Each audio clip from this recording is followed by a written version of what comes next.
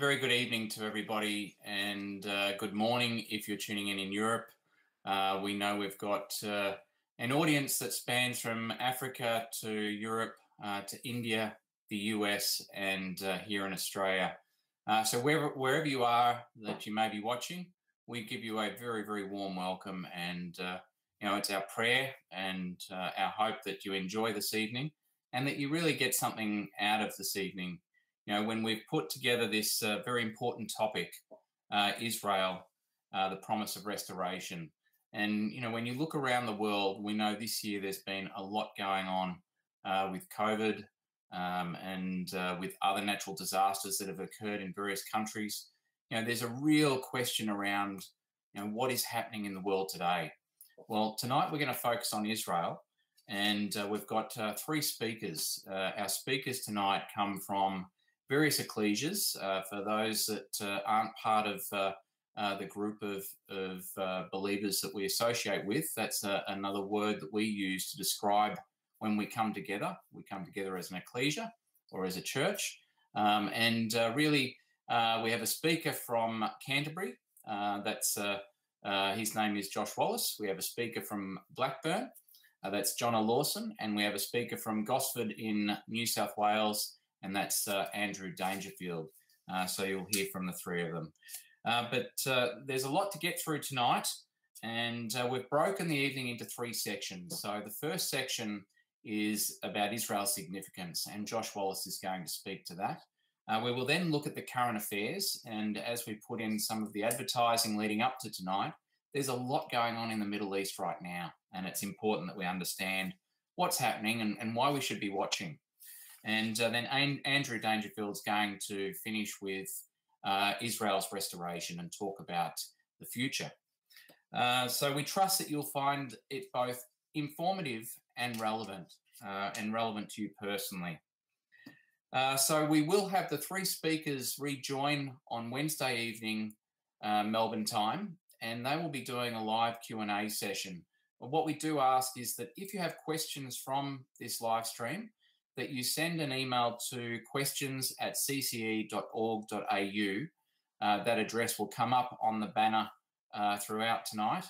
But if you send an email with your questions to that address by tomorrow evening Melbourne time at around 7:30, about the same time as tonight, then we will make sure that the speakers have an opportunity to review, and then they will talk to those questions in the Q&A panel on Wednesday. So before we hear from Josh and Israel's significance, we're going to just open our evening with a word of prayer to God, and it's through him that all things are possible, and it's to him that we give all glory. And so if we just ask you just to hear this prayer, and we will then go straight into Josh Wallace. Our great God and Heavenly Father, we are so grateful to have an opportunity to know you and to know your Son, Jesus. Father, we know that it's through you that all things are possible. Heavenly Father, we know that the world is currently in turmoil that we have not seen in many, many years. And Father, despite the challenges that we face, we know that you have a purpose for this earth.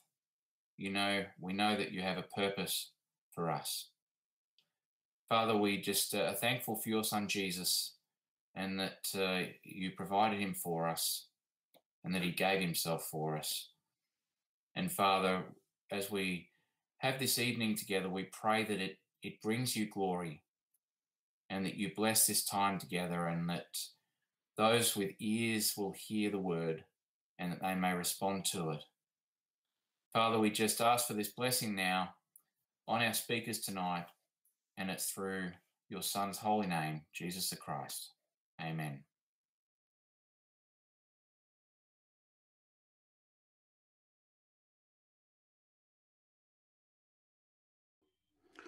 Well, good evening, everyone, and welcome, as has been said, to a three-part program this evening in which we're going to be looking at the overall theme of Israel, the promise of restoration. In this first section on Israel's significance, we've got two very clear questions that we want to answer. The first question is, why is Israel so important to God? And secondly, what does that mean for us?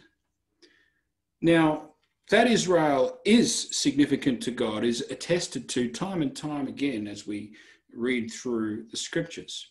In fact, there's a couple of passages that refer to the nation of Israel as being the apple of God's eye. It's quite an interesting phrase and quite an interesting thought.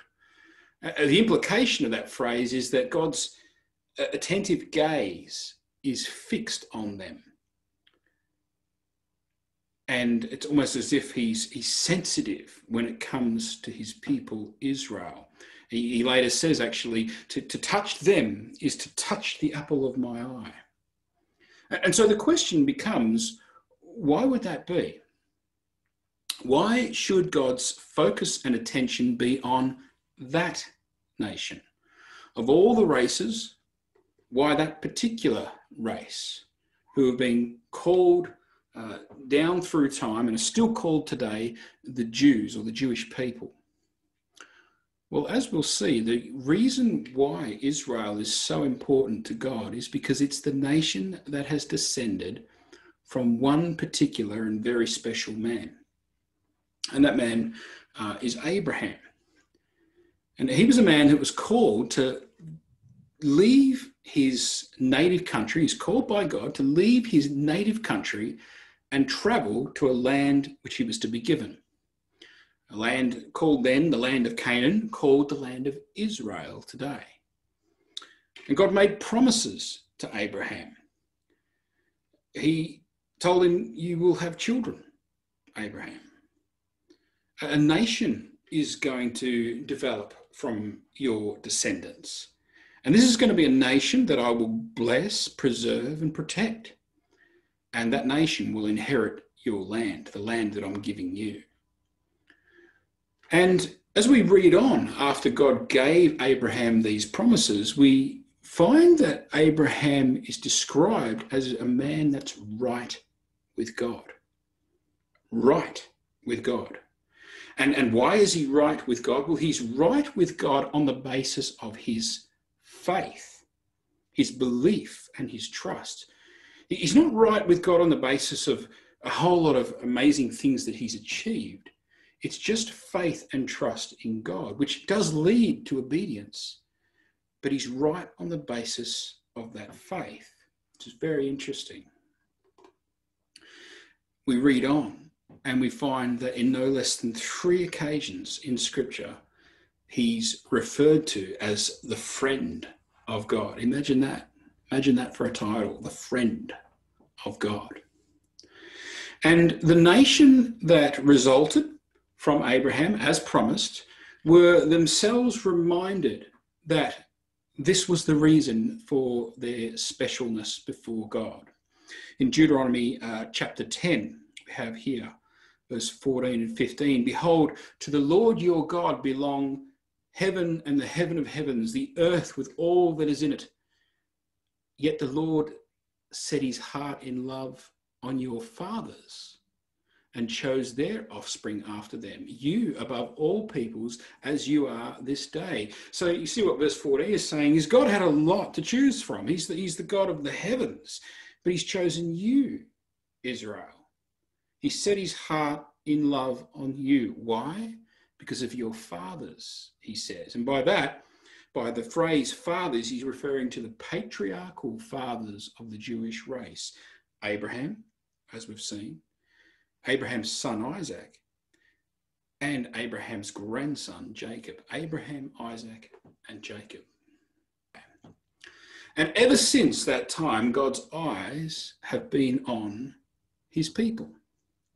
He promised Abraham that he would look after them, and he kept his promise. And he invited the nation of Israel into this covenant relationship with him after they left Egypt. They accepted the terms of that covenant and they became his witnesses to the nations around that God exists.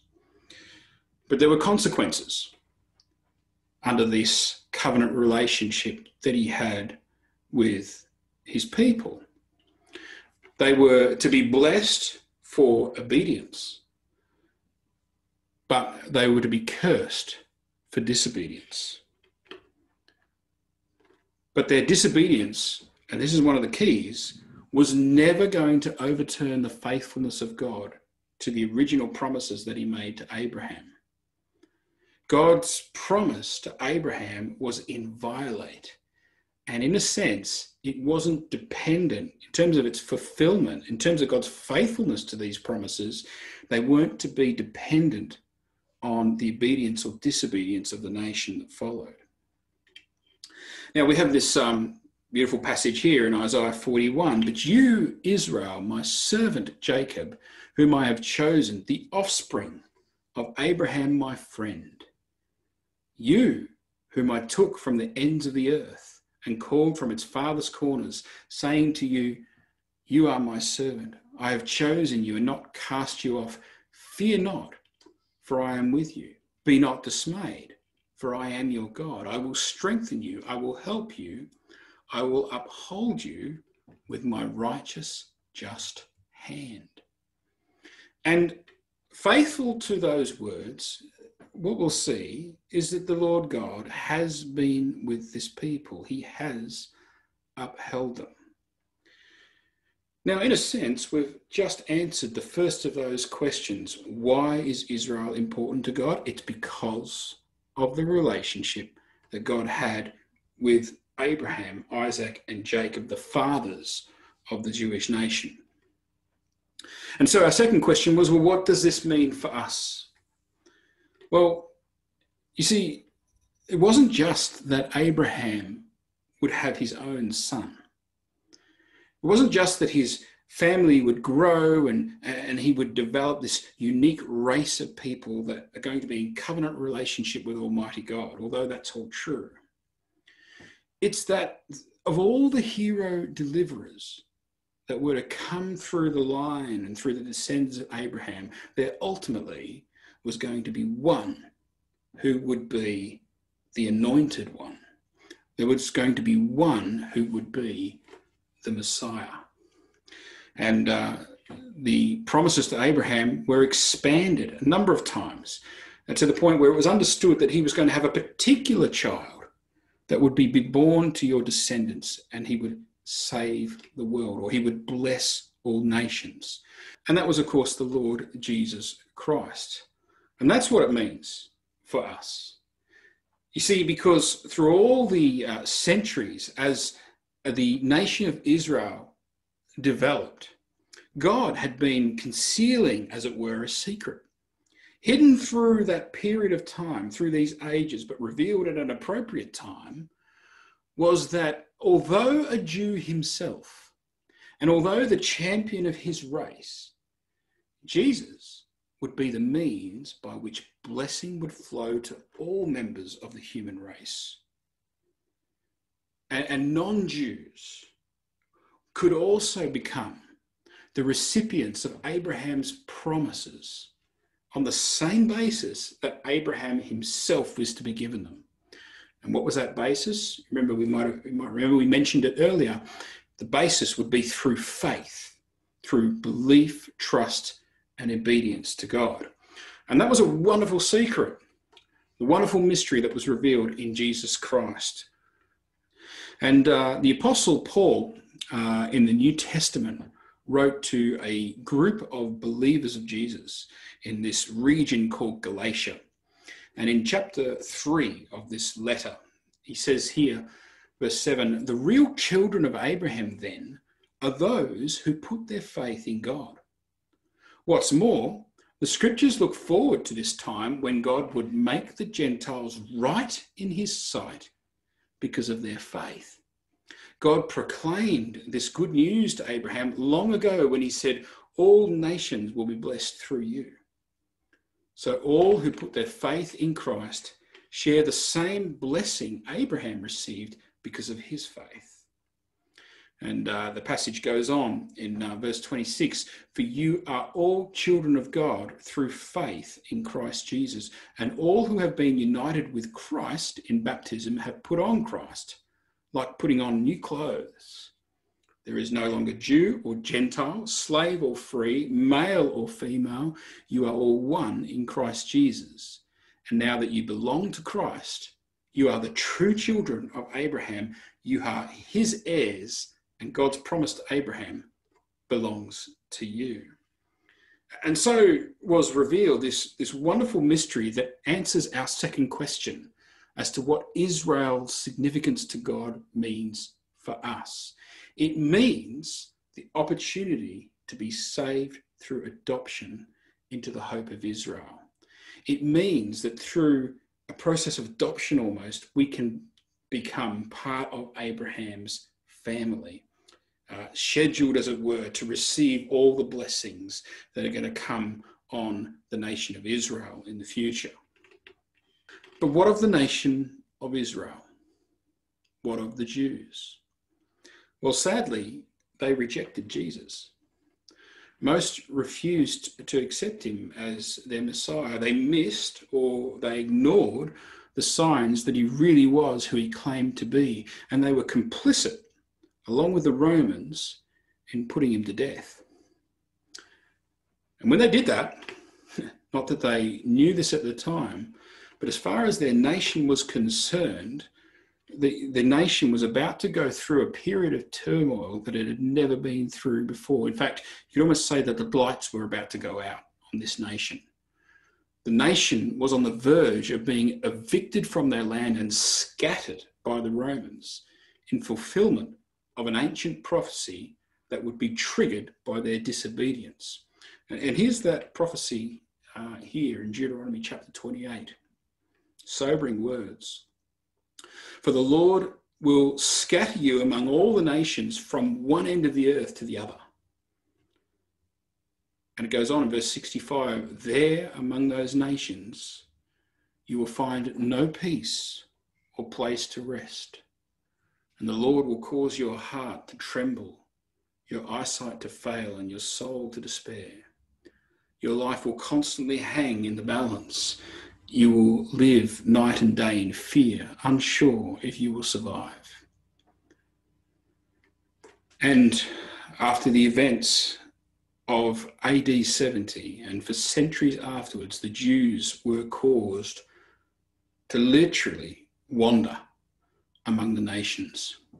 A persecuted people, a hunted people, evicted, expelled. And we can read the history of the way that the Jews suffered during times like the Spanish Inquisition. They were subjected to all sorts of Russian pogroms. They were slandered. They were derided.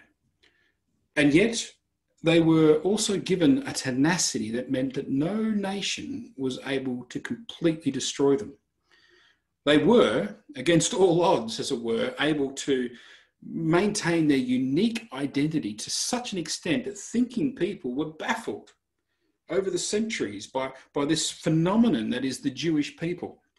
I've got one example of a thinking person pondering this question. Leo Tolstoy, the Russian author, wrote this: what is the Jew?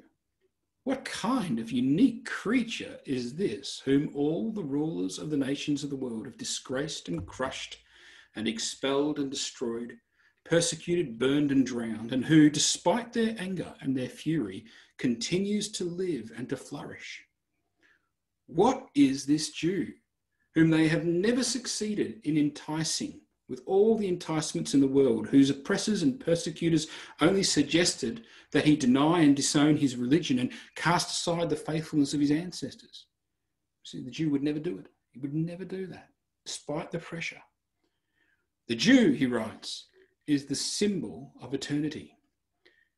He is the one who for so long has guarded the prophetic message and transmitted it to all mankind.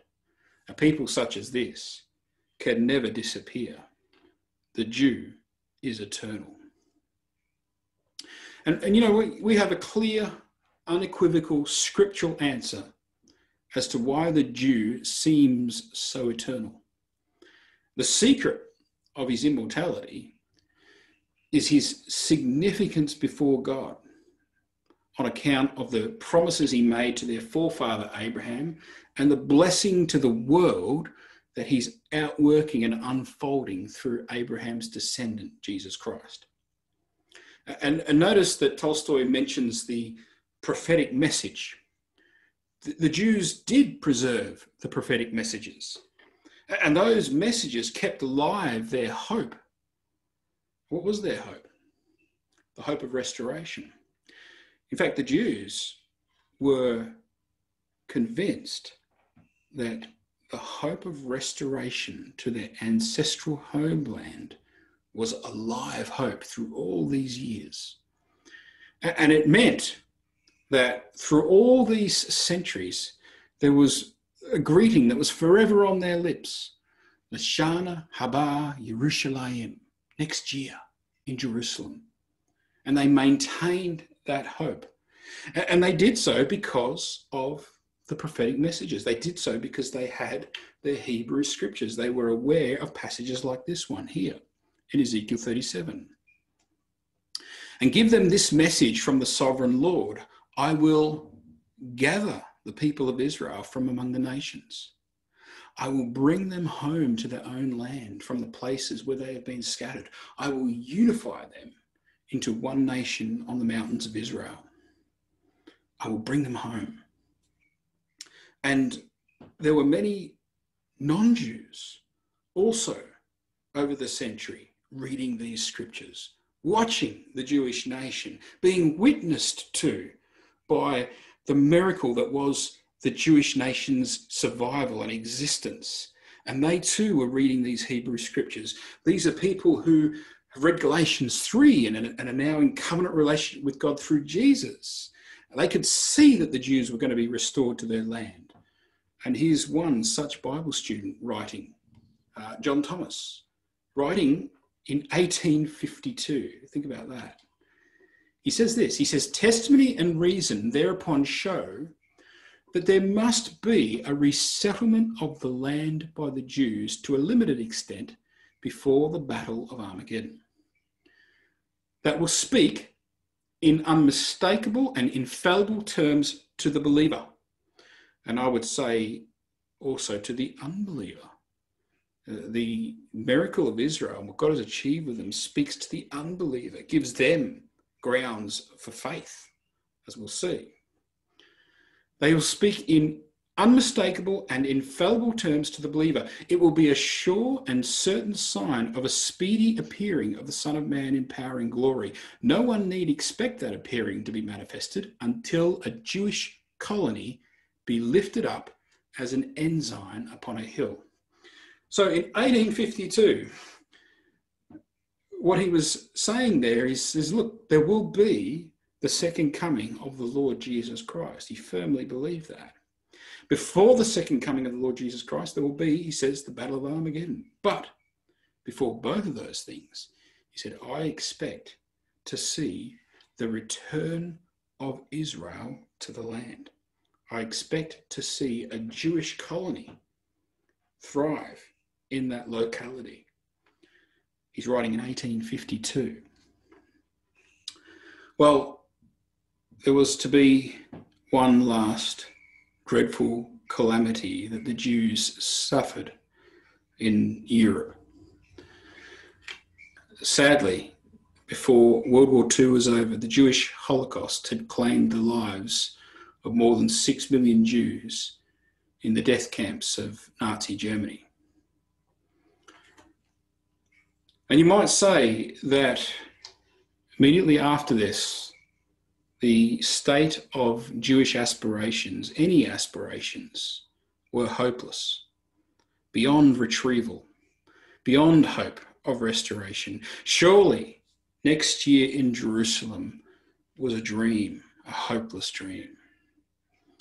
And yet the God of Abraham, Isaac, and Israel had been unfolding this multi-millennial plan with his people. And really, the stage was set for one of the most miraculous periods in history, one of the most dramatic fulfillments of Bible prophecy in the modern era. Out of these dire and desperate circumstances, God was about to bring his people home.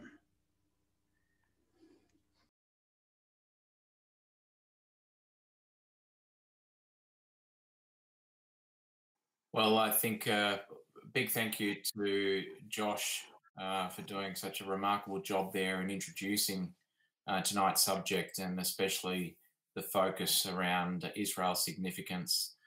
We know there from the promises that God has made and from the prophecy that's through the Old Testament and into the New, that it's very, very relevant. And it's a nice segue that then takes us into current affairs. So, we see this story of Israel unfold, and to take us forward, I'll just ask John Lawson to continue our journey this evening with the current affairs.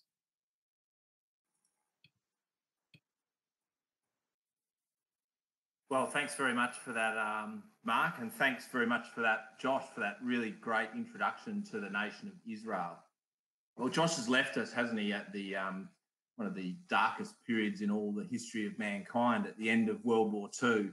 But out of the ashes of World War II, as was prophesied previously, as Josh has mentioned, the Jewish nation would rise again to reclaim their homeland.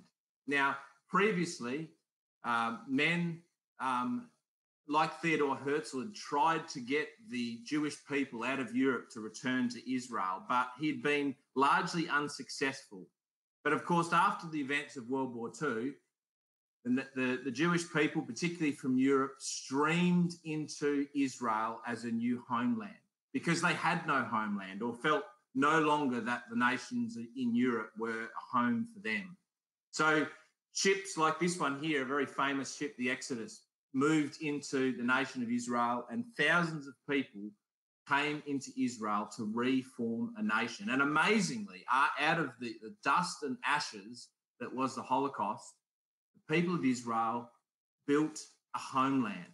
And just a few years after World War II had finished, in 1948, here we have the then Prime Minister, the first Prime Minister of Israel, on the 14th of May, 1948, announcing the rebirth of the nation of Israel in their original homeland. And in yellow here on the map, you can see the original area which the UN voted 1 year later would be the area of land officially known as the nation of Israel.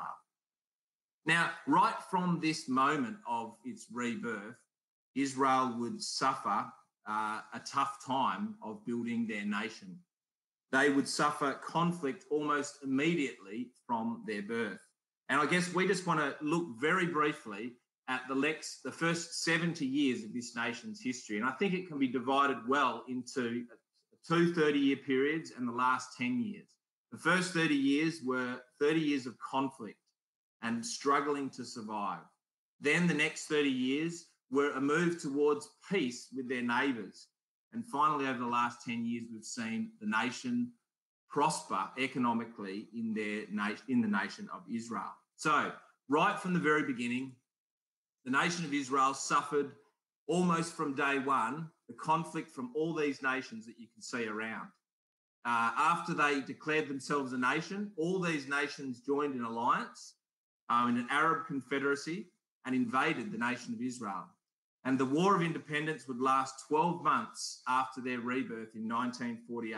And the nation of Israel, amazingly, and we believe by a miracle, was able to survive that particular war and establish themselves as a nation in Israel. And they began to grow really, really quickly. Their population boomed over the first 10 years to the early 60s, where they had a population of over 2 million people already.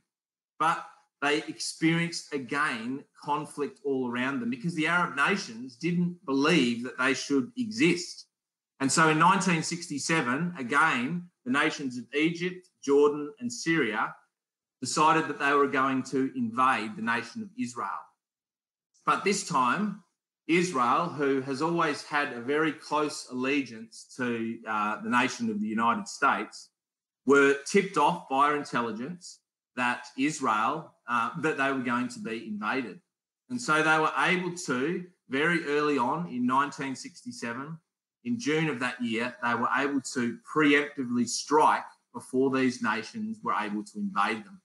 So on the 10th of June, 1967, Israel launched a strike into these nations in order to strike their military so that they wouldn't be able to come in and invade them as a nation. And the plan worked.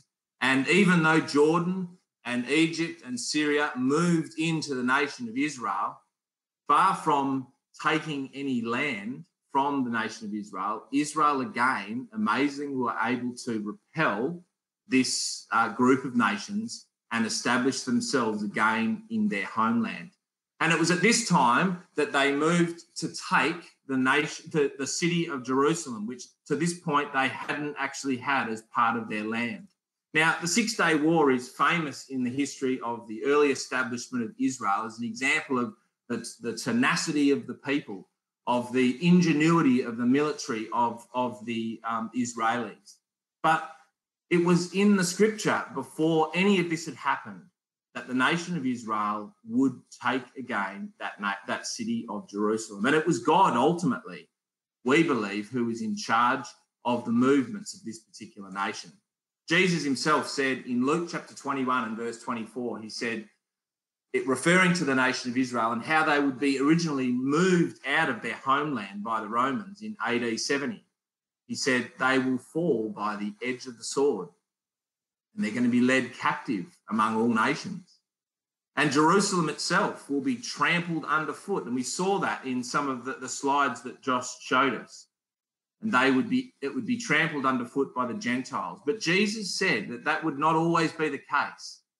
He said, until the times of the Gentiles are fulfilled. And at the end of the times of the Gentiles, Israel again would move and occupy the city of Jerusalem, as they remarkably did in 1967. Now, the aftermath of that war was that Israel, not only did they preserve the land they had, but they moved into all these other parts and extended the territory of the nation of Israel. They moved into the Sinai Peninsula, into Gaza, and up into the Golan Heights, and extended their regime. They later moved to give back parts of the West Bank to the Jordanians and, of course, the Palestinians. But the conflict didn't end there. And just a few years later, in 1973, on what is the most important religious day of the year for Israel, the Day of Atonement, or called Yom Kippur, again, Egypt and Syria decided to invade the nation of Israel and take back the territory that had been taken from them. Now, Israel was taken completely by surprise in this attack again. And although just 3 weeks later, again, they made a miraculous victory, this time they were aware of how vulnerable they were. And they thought, particularly given other events that were happening and negativity they were receiving from around the world, that perhaps from this point on, attack towards peace with some of their neighbours would be a better long-term solution for them. And so they did exactly that. In 1979, just a few years after that Yom Kippur War, they were able to broker a peace deal with Egypt. And this was a remarkable peace agreement of the time, and it was brokered over by the United States. Here in the picture, we have Jimmy Carter. We've got Anwar Sadat, who was the leader of the Egyptians, and Begin, who was the Prime Minister of Israel at the time. And they agreed upon an economic and security peace agreement whereby the nations could live at one. And Israel, as part of that agreement, gave back the Sinai Peninsula, which they had taken in 1967. Now, this began some years, and it's really what's led to what we're even seeing in the last couple of months in the world around us. It has led from this moment on to a pattern of peace which Israel has tried to negotiate with their neighbours. And so in 1994, they again struck a similar peace agreement with the nation of Jordan. Here we have Bill Clinton, who was president at the time, with Yitzhak Rabin, and also Majali, who was the leader of the Kingdom of Jordan at the time. They, like Egypt, struck a peace deal with Israel to dwell securely and have economic ties with that nation. Now, this continuation of peace progressed into the year 2000, where Bill Clinton again orchestrated peace talks with, this time, the leader of the Palestinians, who was Yasser Arafat, and also the Prime Minister at the time, Yitzhak Rabin. Now, this was a much more complex peace deal, and one that didn't come off straight away and is still not decided to this day, because of the complexity in which the regions of the Palestinians and the Israelis have to try and dwell together. But that was the beginning of this peace agreement. As part of that first stage, a couple of years later, the Israelis gave back to the Palestinians the area of Gaza, which again they had taken during the 1967 war. And again, over the last 10 to 20 years, Israel has continued to try and develop these peace agreements with the nations around them. Now, from about the year 2010, we're into the last decade, Israel then had a period of enormous prosperity.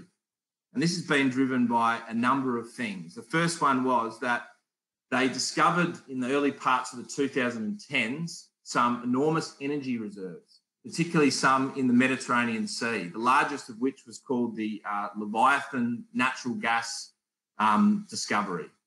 And with those huge energy discoveries, Israel has become completely energy self-sufficient. And not only has it got enough energy for itself for the foreseeable future, it has also been able to export energy to or into Europe and other neighbouring countries and develop a huge economy around these energy finds. The other thing that Israel has done is it's moved into the high-tech area of its economy. And it's done this with remarkable success over the last 10 years. I think in the world today, Israel is rated as the country, only behind the United States, as the country with the most technology startups in its country. And it's had remarkable success at being able to grow these particular companies. Probably the most successful and famous of which is Intel, which is headquartered in the nation of Israel. In this book from a few years ago, Dan Senor was talking about this phenomenon in Israel, about the startup nation that they are. And he said, it is a story not just of talent, but of tenacity, of insatiable questioning of authority, of determined informality, combined with a unique attitude towards failure, teamwork, mission, risk, and cross-disciplinary creativity. And he goes on to show in that book that one of the reasons he believes why Israel have been so successful in starting up business in this area is because of all of the young people and their origins in the military. Every person that comes through after they've finished school has to do 2 years of compulsory military service. And then they go on to do their university studies. And those two things combine to create an extremely disciplined young workforce that are completely driven to succeed. And I think that quotation also gives us a little bit of an insight into the psyche of the modern day Israeli. They are very much about self-belief, about achieving things for themselves, about solving their own problems, about standing up for themselves against their neighbouring military countries around them. They are very self-sufficient. And as a nation, they are actually quite anti-religious. In a recent poll, almost 30 to even 40% of the nation of Israel proclaimed themselves to be either atheist or agnostic. They are very much a nation that believes in themselves and that they have the destiny of their own future. And this is something particularly that I believe that the scripture tells us that God is going to work a miracle in that nation to bring them once again to see him as their God, as the commander-in-chief over them. Now, recent years, in the Trump years, over the last 4 years, Trump, because of his very close relationship with the Prime Minister Benjamin Netanyahu, has brought about a lot of activity. And we've seen in 2019 that the US established their embassy in the city of Jerusalem. And here we have, of course, Trump's oldest daughter, Ivanka, and her husband, Trump's Donald Trump's son-in-law, Jared Kushner, who has been one of the primary movers over the last 4 years in establishing new relationships and stability with Israel and some of its other neighbours. And some of those discussions and negotiations have come to a head just over the last few years. Even the last few months, where we've seen in August and later in the last month of December, some of these new peace agreements between the United Arab Emirates and Bahrain. Now, these agreements are amazing because a lot of these nations have hated Israel for years and denied even their right of existence. But this peace agreement has brought them together. Here's a photo from the Israeli Foreign Department showing the flag of the UAE on display after those peace agreements were signed. And they were called the Abraham Accord because, of course, all these countries have descended from that one man that Josh spoke about, that man Abraham. And the Israeli ambassador to the US said this about those agreements. Abraham, as you know, was the father of all three great faiths. No person better symbolises the potential for unity between these three great faiths than Abraham.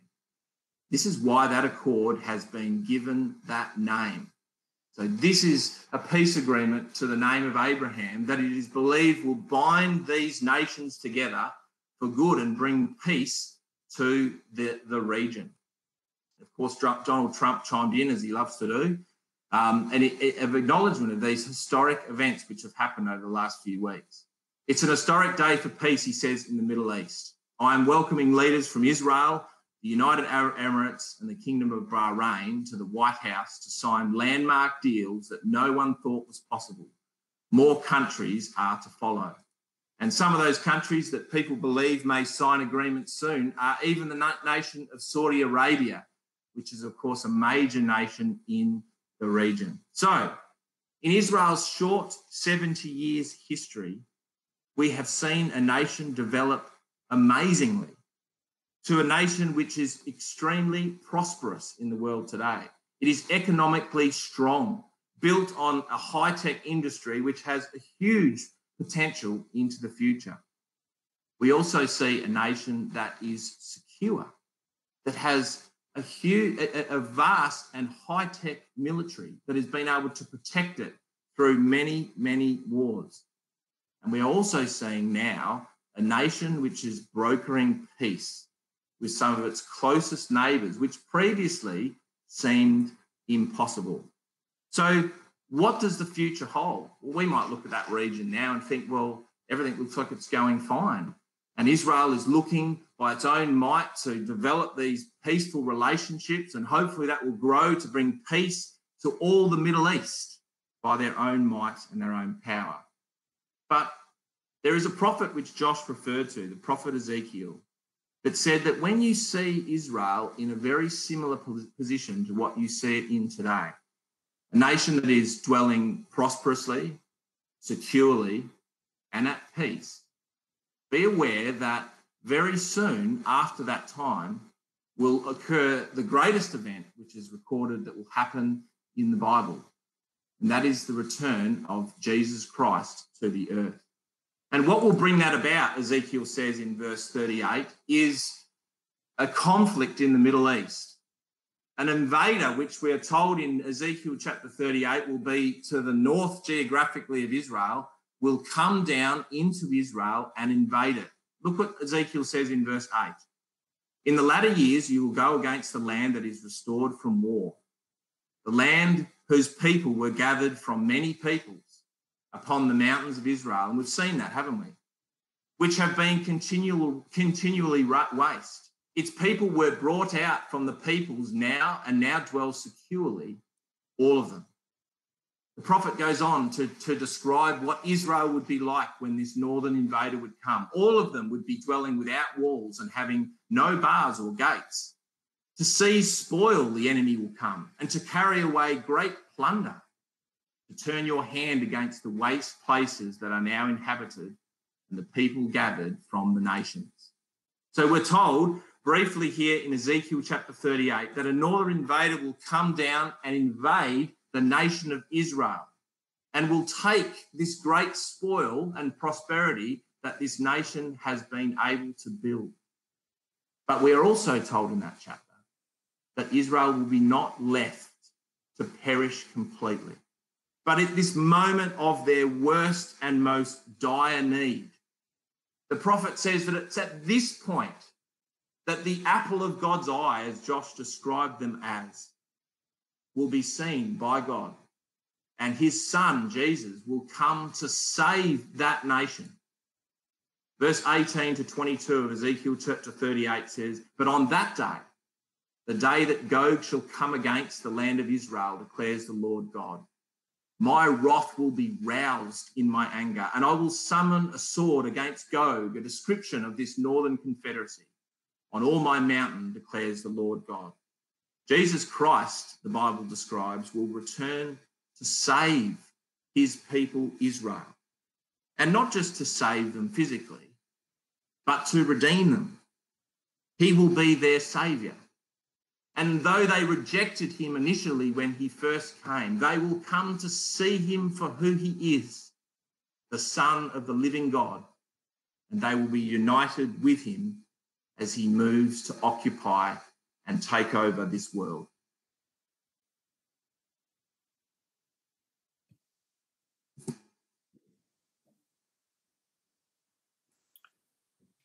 Great, thanks, Jonna. And wow, I mean, I know that Israel has had a very interesting history and has been constant source of an area of conflict. I think you've really been able to illustrate, the past 70 years and just how important they've been in terms of current affairs. We also know that just recently the BBC reported in the past few days that there are some talks with Lebanon about the maritime borders and trying to come to some better agreement there around peace. We also know from some of the statistics that Christianity is really growing at a fast rate in Israel. So whilst there is a significant percentage of the population that say that they don't believe in anything or they believe in themselves, there are some that are already turning to Jesus Christ as their saviour, which is wonderful. I think, we know that Israel will still have challenge ahead of it, but there is a promise. And to take us through that third section, I'll pass over to Andrew Dangerfield, who will talk about Israel's restoration. All right, we can see that all okay. Really good.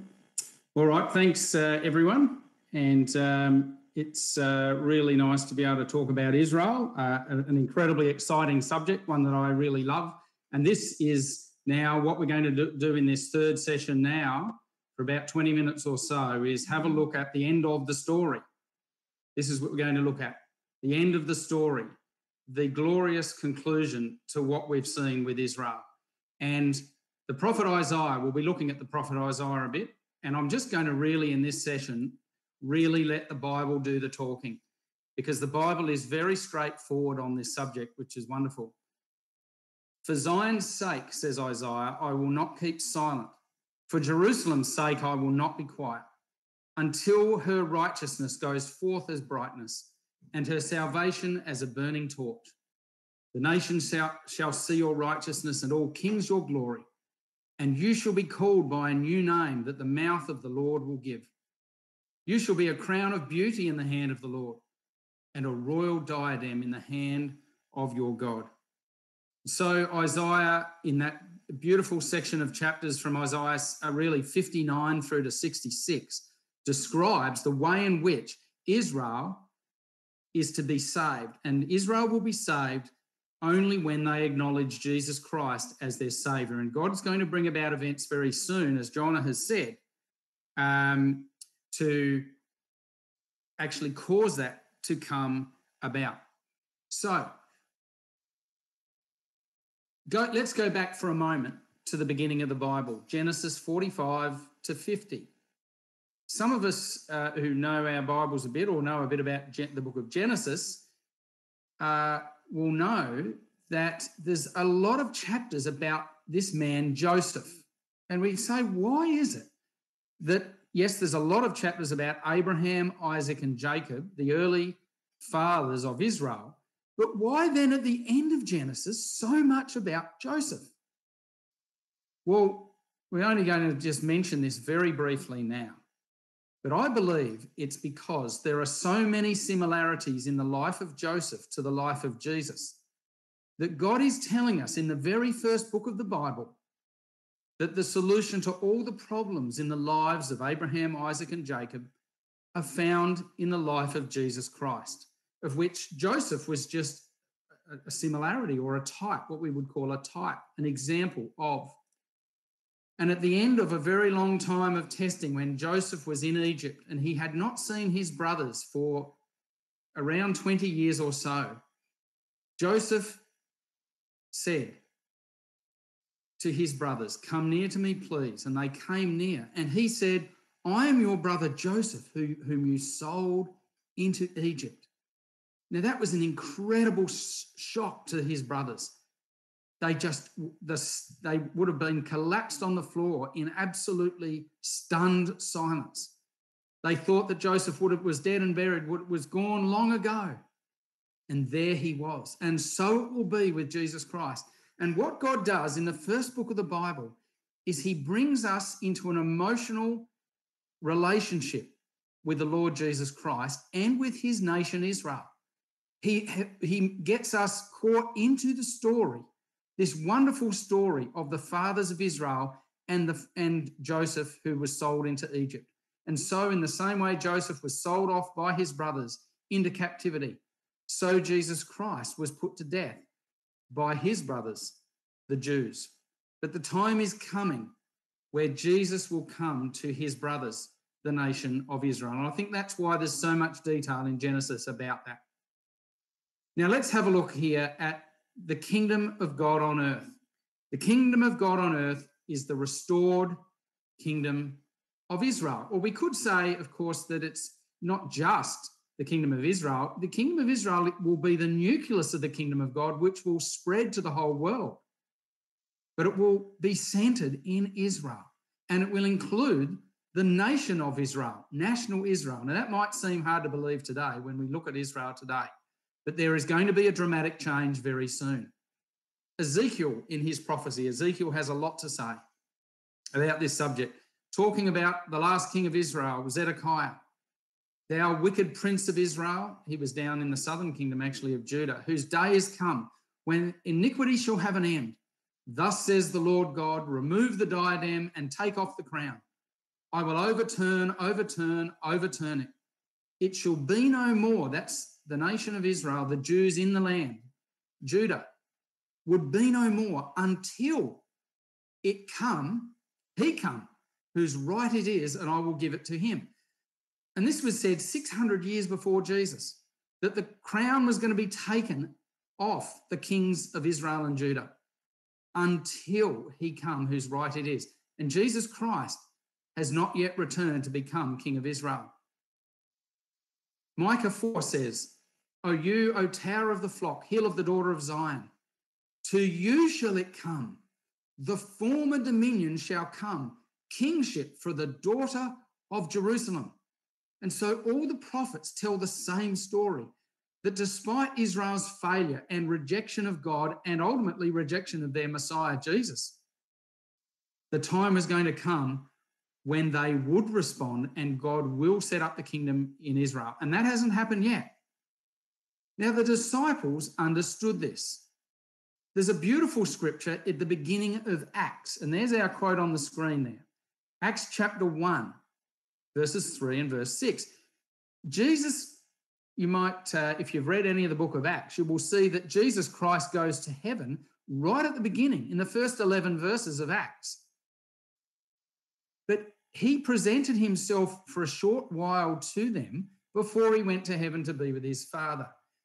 And it says what he taught them about. He says for 40 days he spoke to them there about the kingdom of God. So you imagine listening to Jesus for 40 days about the kingdom of God.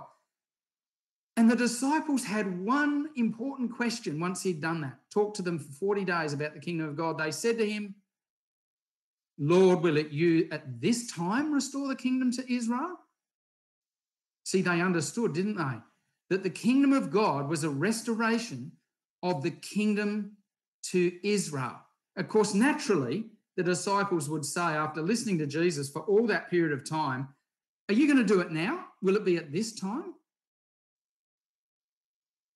At the beginning of Jesus's life, of course, this was said as well. In fact, this is before Jesus was born.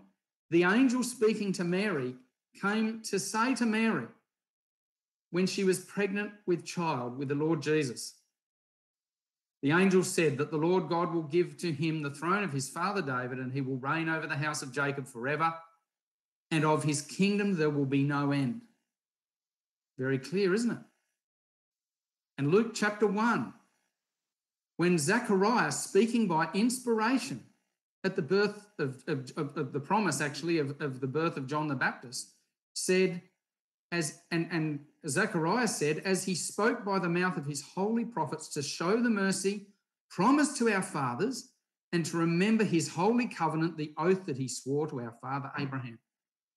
So this promise given at the beginning of the New Testament, before Jesus was born, before John the Baptist was born, was that God would fulfill his promise to bring the kingdom to Israel, and that Jesus Christ is the one who's going to do that.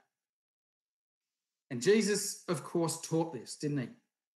In Matthew 19, he taught to his disciples, he says, verily I say unto you that ye which have followed me, in the regeneration, when the Son of Man shall sit in the throne of his glory, ye shall also sit upon 12 thrones, judging the 12 tribes of Israel.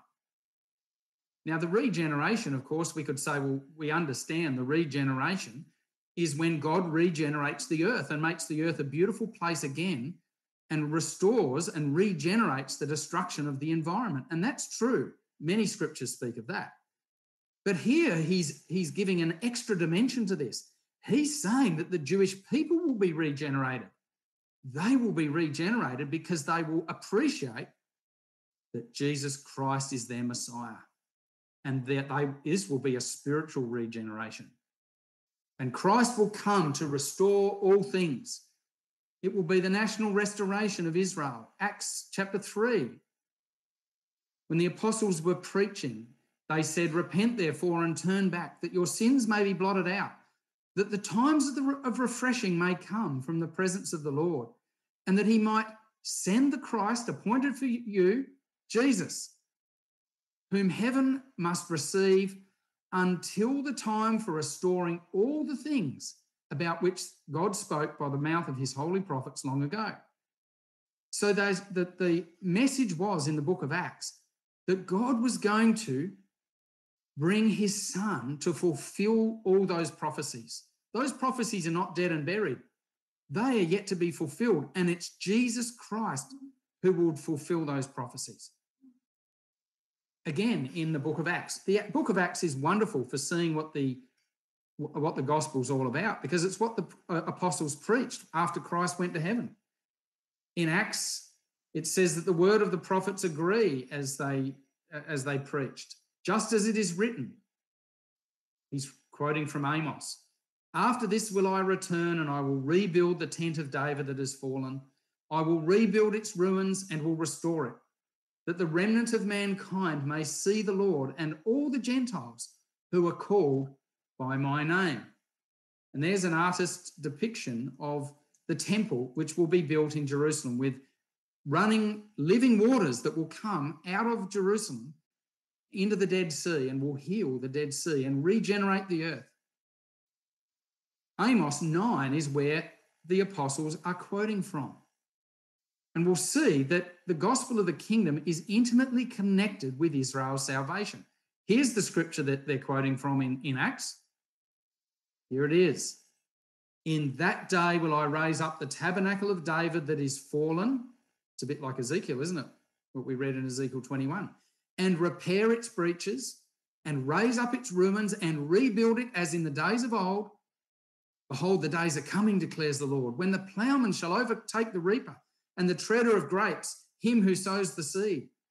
The mountains shall drip sweet wine, and all the hills shall flow with it. I will restore the fortunes of my people Israel, and they shall rebuild the ruined cities and inhabit them. They shall plant vineyards and drink their wine, and they shall make gardens and eat their fruit. I will plant them on their land, and they shall never again be uprooted out of the land that I have given them, says the Lord your God. What a wonderful story. And you might say, well, how on earth is that going to come about? How's it going to happen? Well, as John has said, there's going to be a coming conflict. Zechariah says, when Jerusalem will be a burdensome stone for all people, and all that burden themselves with it shall be cut in pieces, though all the people of the earth be gathered together against it. And this is another subject in itself, of course. But there's going to be this final conflict in the land of Israel when nations who are hostile, a northern group of nations, not the southern Arab nations who are now making peace with Israel, a northern group of nations led by Russia, with other countries such as Iran and Iraq and others to the north, will invade the land of Israel. And all nations will be gathered to Jerusalem to battle, says Zechariah in chapter 14, where it tells the same story. Joel 3 says, he gives a time frame and says when this is going to happen.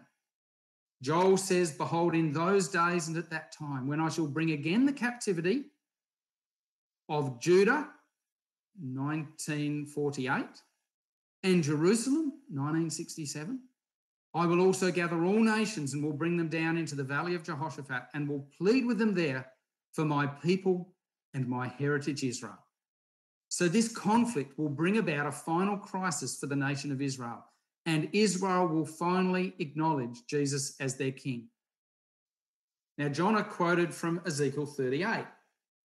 When you go to Ezekiel 39, it says, so the house of Israel shall know that I am the Lord their God from that day and forward.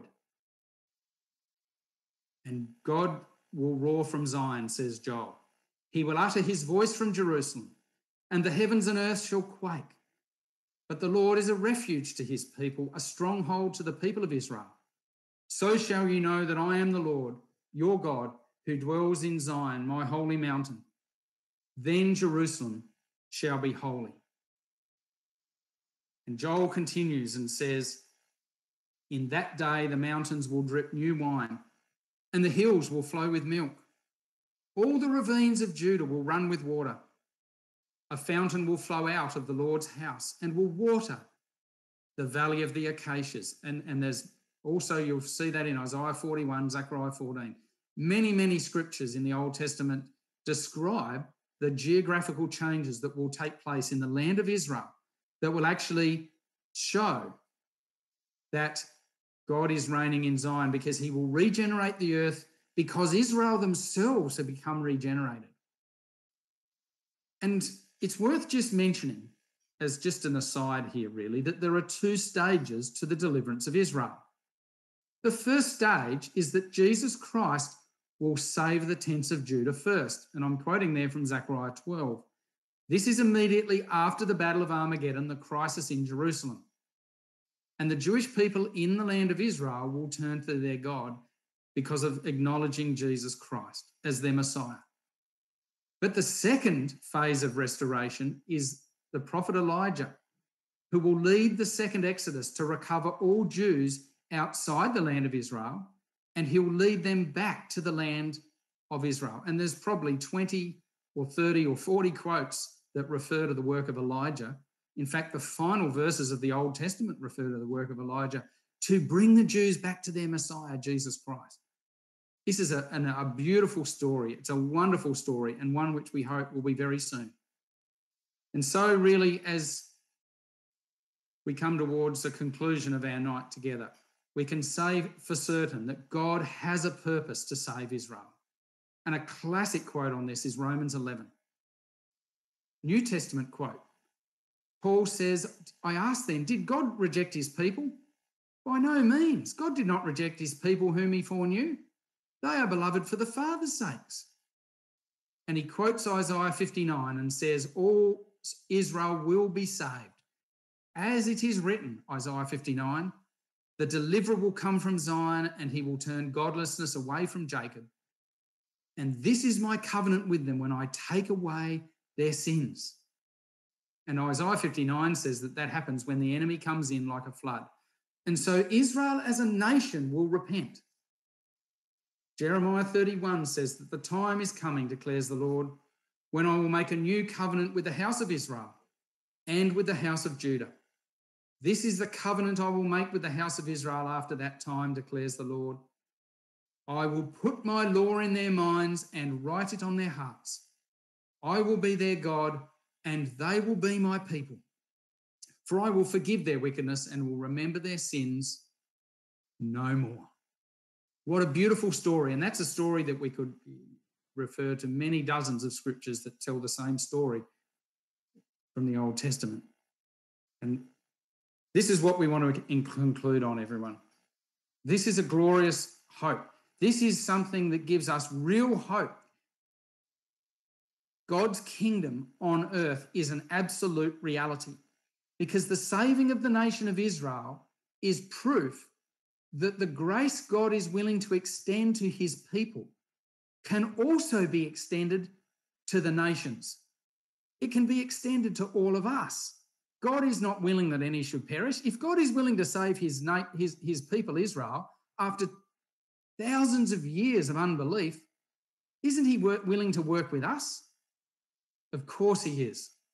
And that's going to be the witness of Israel to the world. Isaiah says in Isaiah 2, it shall come to pass in the last days that the mountain of the Lord's house shall be established in the top of the mountains and shall be exalted above the hills, and all nations shall flow unto it. And many people shall go and say, come ye, and let us go up to the mountain of the Lord, to the house of the God of Jacob. He will teach us of his ways, and we will walk in his paths. For out of Zion shall go forth the law and the word of the Lord from Jerusalem. And so, everyone, thanks for joining our session, and thanks for involving us in this session tonight. It's a wonderful subject, and I would just say that we go away and let's read the Bible for ourselves and pray to God that these events might come to pass very soon. Thanks, everyone.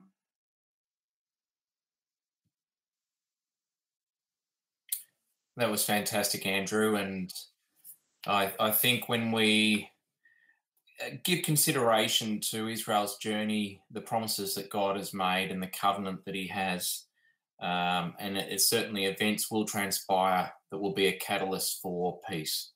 And that's something that we too can partake in, and we're invited to share in the kingdom of God along with the Jews at that time. Tonight we've gone on a real journey, and it's been power-packed. There's no doubt that each of those topics in themselves is a study on its own. So to really give 20 minutes to each of our speakers, they've done an exceptional job in really pulling together the salient points to give us an overview within that short period of time. But I'd really like to extend my gratitude to our three speakers this evening. They've done a wonderful job, and hopefully you feel that there is a great lot of information that you've been able to take away and that it's really relevant to you personally. As we talked about earlier, there is the opportunity to post questions, and our three speakers will return on Wednesday evening. It's a slightly different time. It's half an hour later, so it will start at 8 o'clock. And that's a Q&A panel session where any question that you submit to us at questions@cce.org.au, they will be able to respond to and talk about and give a little bit more detailed information that perhaps they haven't had the opportunity to cover off this evening, given our time. You may go back and watch the YouTube stream as many times as you like. In fact, you can send that stream on to friends and family and people who think who might be interested in hearing about Israel and why we think it's so significant, and about God's promise of Israel's restoration. And it's something that is very special, and we ask that you share it. So again, if you do post questions, we ask that you do so by about 7:30 p.m. Melbourne time on Monday. And that way there is time for the speakers to just review those questions and think about a response. And finally, we would just like to just close with prayer, and we'll just ask that you just quieten your hearts as we just dedicate this time to God. Our Heavenly Father, we humbly come before you again, and we just thank you so much for the time that we could spend this evening just dwelling upon Israel's journey and your promises for the nation of Israel. And whilst there were people that were scattered, have come back together and reformed in Jerusalem. Father, we know that your plan is not yet complete, and it will only be complete when Jesus reigns in your kingdom on this earth. Father, we thank you for the blessings that we share and the opportunity to have a relationship with you through your Son. Father, as we now leave this virtual call, that we ask for your blessing on us, and that the words tonight may provoke us to deeper thought and deeper study of the Bible, so that we may know your will. Father, we ask that you keep us safe and bring us back together on Wednesday night, when we'll hear more about Israel and the promise of restoration. And it's through Jesus we offer this prayer. Amen. Well, thank you again, everybody. And again, we'll pop up the just a slide now with that email address, questions@cce.org.au. Thanks very much.